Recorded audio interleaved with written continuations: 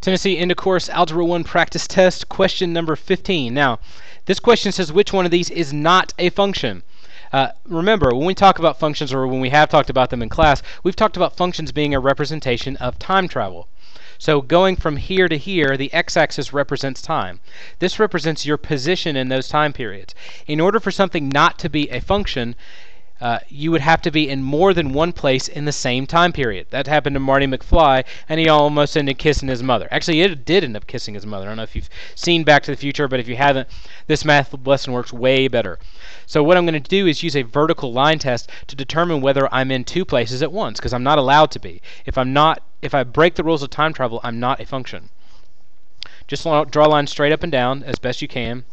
Sometimes it's a little tougher than others. This one never ever hits. These are following the rules of time travel. They're smart, not like Marty McFly. They are not kissing their mothers.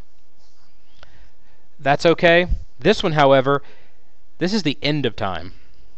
There is nothing, everything is happening at once. I think Einstein said that's what happens at the speed of light, but now we're finding out that, the speed of light isn't even the fastest things can go, whatever. This breaks the rules of time travel, so it is not a function, so the answer to number 15 is D.